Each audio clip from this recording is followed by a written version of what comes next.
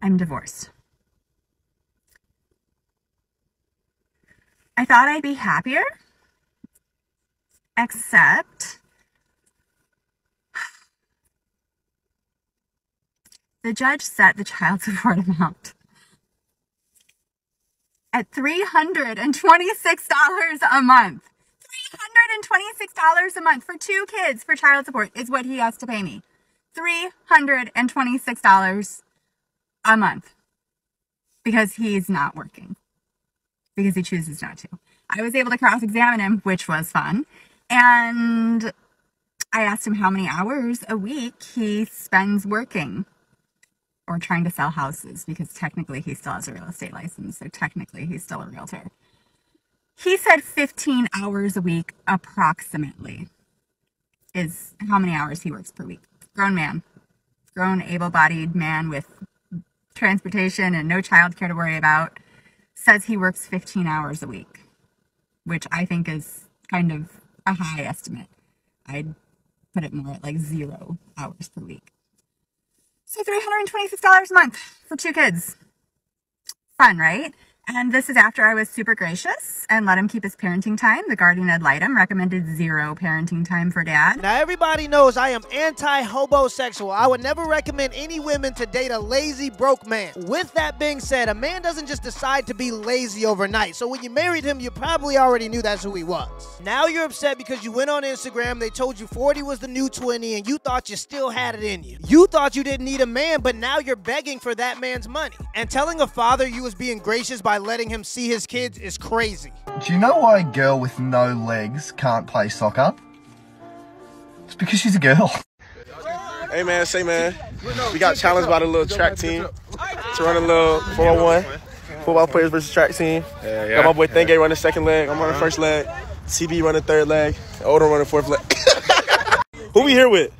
The Jamaicans. I'm Shelly and Fraser Price. Okay, what leg are you? Y'all see me in the race. So do y'all think y'all gonna win? That's all I wanna know. Yeah. Do you think you gonna win? Hello, I'm Veronica Campbell. What? I'm feeling real fast today. We're gonna win. What's your name? I'm Shelly Ann Fraser. I'm Shelly Ann Fraser.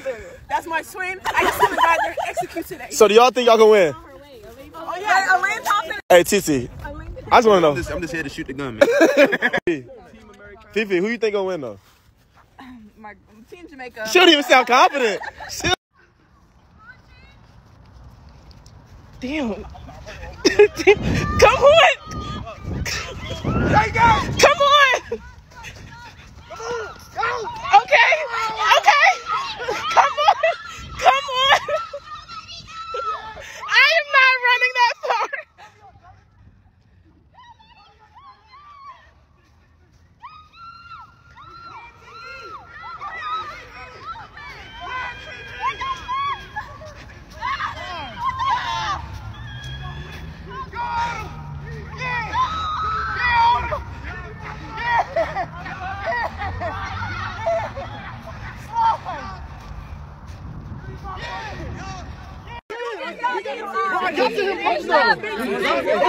Shout out to the women for giving it their best shot, but those ain't even skills players. They racing linebackers and linemen. And to give them more credit, they didn't do that bad. If it wasn't for the third leg on the football squad, they probably would have won. That third leg was wide open.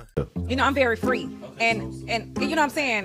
But I got modes, so it's balanced. I think the problem is that nudity is being demonized. This is considered the creme de la creme. Those award shows ain't for the ratchets. It's not for the riffraff. It's the most beautiful and talented and richest people in the fucking world in that segment. So we're not around here like being canvases for the streets. We're canvases amongst the elite. Right. So that's, I mean, it's not giving the same message. So, it's my turn to talk. I'll let you talk that for 5 minutes.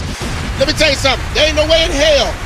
I don't care if you a nudist, a Brutus, or a Buddhist. Goddamn it, you gonna walk out this house with your goddamn titties and nipples out that I paid for. Because most likely I done paid for them titties. I bought the goddamn outfit. So there's no way in hell my woman is gonna sit here and broadcast some shit that I have to pay top dollar for. Because guess what? When you sleep at night, that bed, I paid for it. That house that we live in, I paid for it. That goddamn that's fat, the food that went in to make it fat, I paid for it. And you think that you about to give everybody a free goddamn view for fashion? I say, go back to the apartment. Ain't no nudity. I'm the nigga that get the nudity. You can be a nudist at the goddamn house in the bedroom. Some of these women that say anything to justify going out of the house naked. It's art. I'm just doing it for me. No, you're just doing it because you're desperate for attention. How does a non-binary samurai kill people? They slash them. So let me just get this straight. In the last few years, a biological male has been named Woman of the Year on several magazine covers. A biological male is referenced as a top-ranking female in our White House. A biological male was named the NCAA Women's Swimmer of the Year. A biological male is making tens of thousands of dollars being the face of womanhood for Nike, for Tampax, for Bud Light, for Kate Spade, and countless other companies. A biological male took home the award for Best Actress at the Golden Globes. Are we really still trying to make the case that feminism supports women when the feminists are completely silent and or cheering on biological men taking over the space of women? Somebody spell this out for me.